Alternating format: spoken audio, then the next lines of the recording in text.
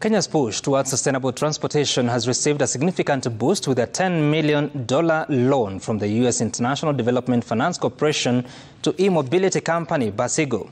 This investment is set to expand BasiGo's electric bus fleet, solidifying the nation's position as a leader in green mobility in Africa. Jasmine Omboy reports.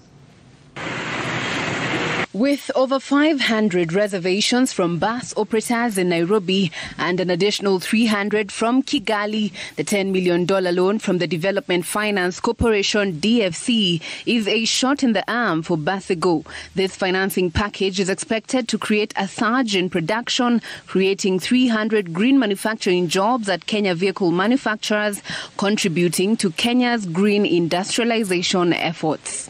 We are currently proud to produce, in partnership with Kenya vehicle manufacturers, 5 vehicles per month. Our goal is to be raising that to 20 vehicles per month in the coming months, with the overall aim of delivering 1,000 electric buses here in Kenya in the next 3 years.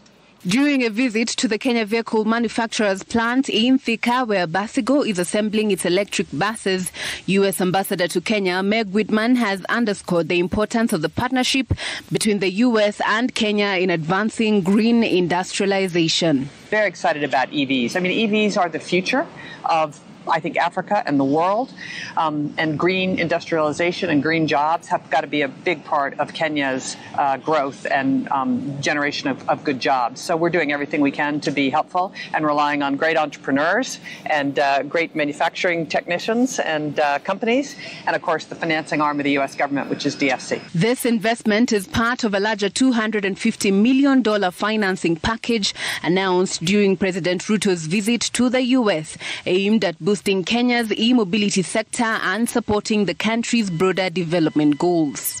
Why we're interested in this sector is we think it has the potential for sustainable growth, for job creation, for better movement of people. I mean, how great is it to be on a bus that's not super noisy, that it's not emitting black smoke? I mean, we think this is improving the quality of life for Kenyans, and that's our mission as the U.S. International Development Finance Corporation, to finance projects that improve people's lives. Early adopters of BasiGo's electric buses include operators such as City Hopper, Super Metro, Embasava, Metrotrans, and the Kenya Bus Services (KBS). Jasmine Omboy, Citizen TV.